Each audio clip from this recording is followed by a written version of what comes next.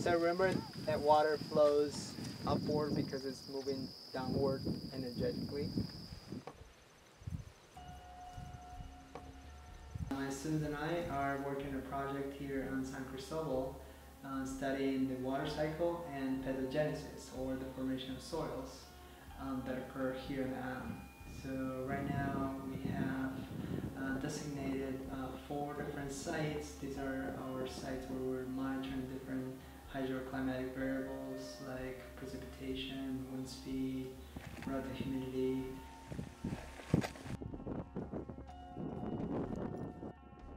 We are studying the role of fog and the role of precipitation in the health of the ecosystems here in San Cristobal. So we're trying to understand how important fog is to water that is contributed to plants, as well as water that is accumulated up at El Junco, for example.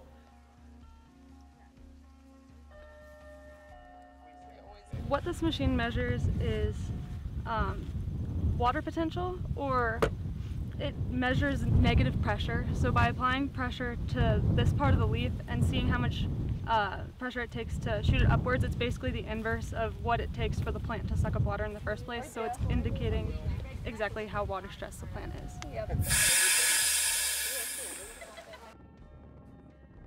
And we're also trying to understand the role of the different climatic zones that you find here in San Cristobal on the weathering and on the generation of the weathering of rock and the generation of soil, new soil.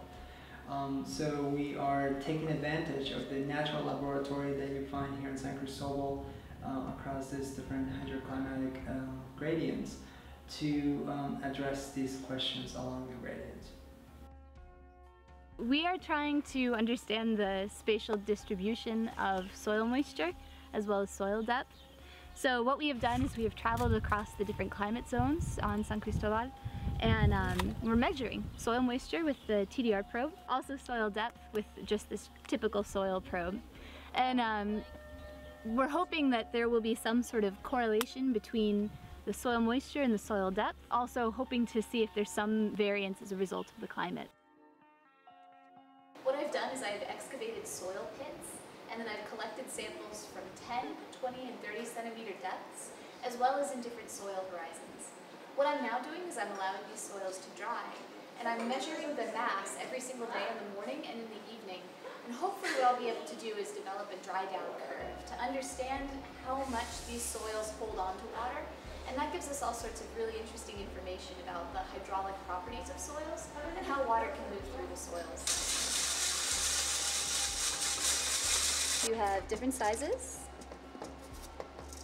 Each one gets progressively finer.